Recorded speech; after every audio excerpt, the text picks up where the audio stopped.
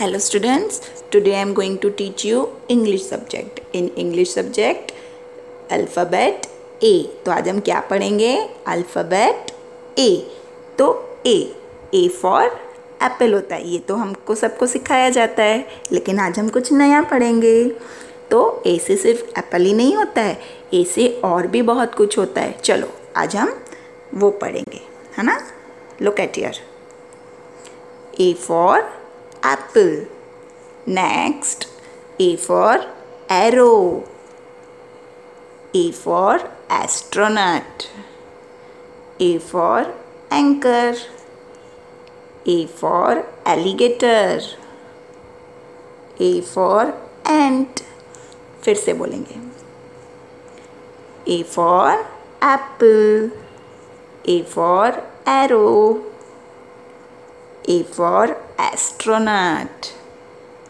A for anchor. A for alligator. A for ant.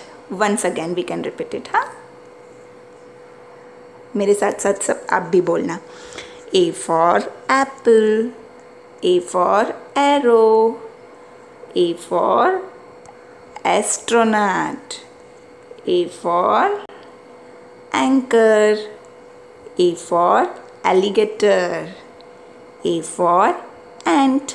अभी आप बोलना. Okay? What is this? Apple. A for apple. What is this? Arrow. A for arrow. What is this? A for astronaut. What is this? A for anchor. ये क्या है? What is this?